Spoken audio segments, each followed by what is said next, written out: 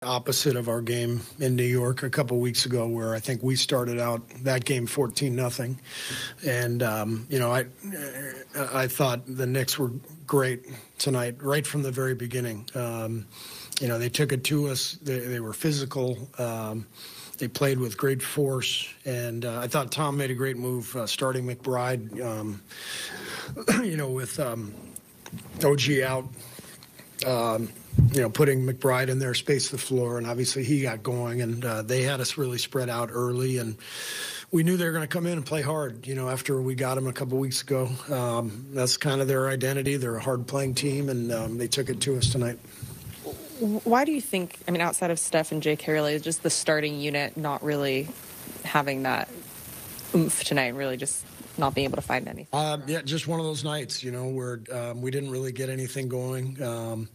From that starting group, they've been really good, but it just felt like from the very beginning we were swimming upstream. So I think it was 15-4 out of the gate, and we didn't once have the lead in the game. We made a good comeback, but I just didn't think we were disciplined enough throughout the game to earn the win. We were biting on pump fakes on non-shooters. We were getting back cut over and over again, which compromised our defense. They had 14 offensive boards.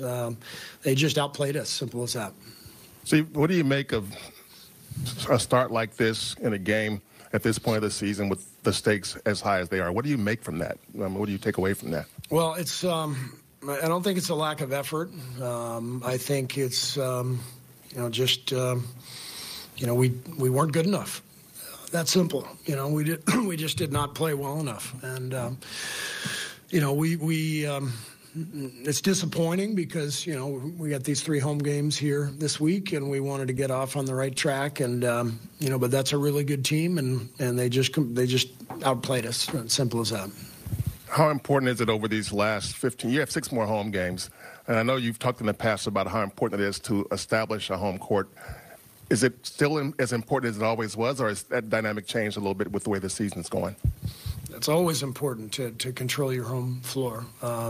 This has been a strange season in that regard. We've been good at home for a long time, and just haven't been able to establish that dominance at home, and that's what's keeping us from climbing up in the standings.